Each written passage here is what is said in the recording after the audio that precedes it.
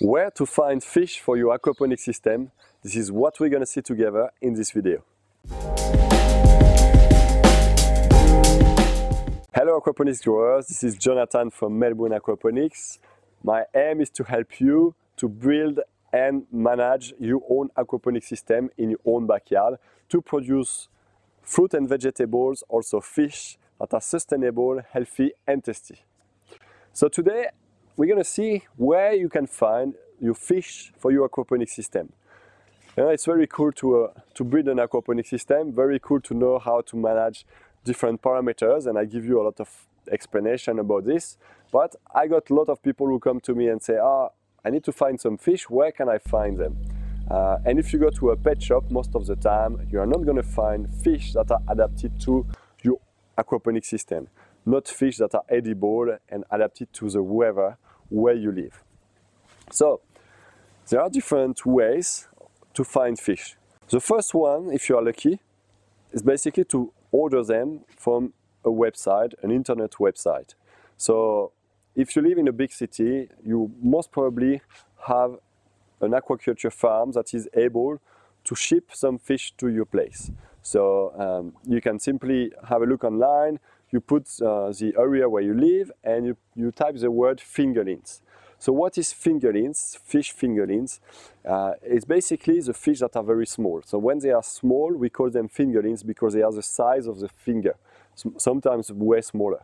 So they are called fingerlings. So if you look on the internet, you put fish fingerlings and the name of your location. And you may find some hatchery that are able to sell you some fish. So sometimes you have to go there, which is great if it's close to your place, but sometimes they are even able to ship them to where you live. So if it's the case, that's perfect, very easy. You order online, you transfer the money and you receive the fish. So the fish, when they arrive, they are packed in a bag, transparent plastic bag most of the time. In this bag, the fish farmer, the hatchery, they're going to put some water, and on top you got a volume of air. In this air, sometimes they put pure oxygen, very often actually, and it helps to maintain a very high concentration of oxygen into the bag. So depending on the number of fish that the hatchery is going to be able to pack for you, the pack is going to be able to remain, to keep the fish alive for 24, 48 hours, sometimes more. So it allows them to really ship them to a nice perimeter, and sometimes it reaches your place. So have a look on internet, and that's the first spot where you can find some fish. Then you also have the possibility to go there, to go to the fish farm and to buy the fish. So have a look on internet. If you find some fish farm around your place, they may not be able to ship some fingerlings because they may not be interested, but sometimes they may be happy to sell some small ones, some fingerlings, or some yearlies, so fish that are only 1 year, that you can take and grow in your aquaponics system. So it's very convenient. Have a look also, if you can't find fish farm, have a look for hatchery. You put fish hatchery and look what is around your place. If you know the species of fish that you want to grow, put the name of the fish. Trout hatchery, trout farm, and you put the location, right? That's going to help you to localize some fish farm around your place. So if you go to the fish farm, please take some time to talk with the fish farmers. They are very interesting person, and most of the time you can get some really good advice. Depending on the species you're going to grow, each species has got some specificities, and also the species that they're going to grow most of the time is going to be very well adapted to the weather condition of where you live. So the person is going to give you some really good tips, like, after this month the fish is not going to eat much, it's going to eat this quantity of food, this type of food, quality of food. So very often you're going to be able to buy a bag of fish food from them as well. So it's really perfect, So try to basically create a relationship with those farmers, and sometimes if you are a beginner, you may be able to call them for advice, and they will be very happy to give you some advice. So it's a very good thing to do, to go to the farm and spend a good time with people, and be very interested in what they do, and most of the time, if you're interested in what they do, they're going to be very happy to give you some very useful advice. So the third thing is to basically go fishing in the local river or in the local dam where you live. So obviously in aquaponics we are growing fish in fresh water, so don't go fishing in the sea, but if you are in fresh water, if you have some lakes around your place or rivers, go there, try to go fishing and see what you can catch. If you can catch a few fish of the same species, it may be interesting to grow them, depending on what it is, but at least you know that it's adapted to the weather condition of where you live.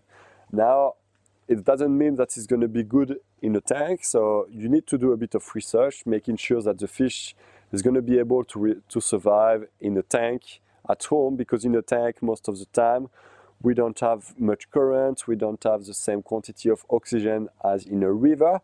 So it's always possible to keep them in a tank, but then you will maybe have to increase the quantity of oxygen available in the fish tank to adapt it to the species of fish that you want to grow, basically. But really, going fishing in the local river is very interesting. And sometimes you can even recreate a whole ecosystem. You go fishing and then you can see some maybe little freshwater prawns,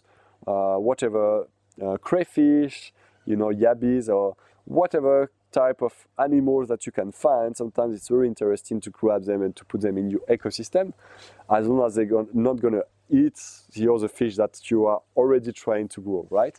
But if you can catch a few fish here and there, then after a few times going fishing, that's really nice to spend some time in the border of a river or a lake. You spend some good times there, you come back home, and then you have the fish and you grow them at home. I think it's also quite fun. So that could be another thing, really, to go fishing and to grab the fish from the local rivers and lakes. The fourth source of fish will be your connection with other people who are growing fish in aquaponics. So you may have some friends who are already growing some fish in aquaponics, and in this case it's perfect. You can go there, maybe the fish are reproducing by themselves in the setup, or maybe your friend has got too many fish. Sometimes when you stock the fish when they are small, you can put a lot of them, but then when they grow, the biomass of fish is increasing in the fish tank, and then you need to sell a few. So then you can buy some from your friend, and that would be perfect, It would be good for him, good for you, and also your friend is going to be a good source of advice. So point number 4 is to basically get them for relatives, friends, or connections that you may already have. Finally, you can also go online and look for second-hand websites where people sell second-hand fins. And sometimes you can find some fish for sale. People who are reproducing them or whatever, same reason as your friends, they may have too many of them in the fish tank and they want to sell a few. So that's also a good area where you can find some fish. So I hope this video is going to be helpful, and I hope it's going to help you to find your fish wherever you live on the planet. If you have any other source of fish that I may have forgotten for some reason, please put it in the comment of the video. It's going to be very interesting and it's going to be very helpful for the rest of the community. If you are new to this channel, you can subscribe to the channel and get every new video. So I release one video every week. And you can also get the free training, which is 6 steps to help you to build and manage your own aquaponics system in the best conditions. It's going to help you to grow some sustainable, healthy and tasty food in your backyard. So it's really a training to help you to get the good practice and to put all the chances on your side to succeed in aquaponics. You will find this training in the description of the video just below here, or in the corner you will find an I, like information, on the corner of this video. You click on the I, like information, and you're going to find the link to this free training. So once you get access to the free training, you will arrive to this page. And here you will have a detail of different steps. And each time you got a video or some description to really allow you to build some strong knowledge and to know and to learn the basics of aquaponics to avoid any mistakes. So just enter your email address and you will receive access to this training. I hope you enjoyed the video. If it's the case, please give it a like. So if you are new to this channel, please subscribe. I'm going to release one video every week, and see you in the next video. Bye bye. Don't forget to get your free gift from this screen. You can also leave me a comment below the video, subscribe to the channel and see my last video. I really hope to see you soon, and I wish you a fantastic success with aquaponics. Have a good crop!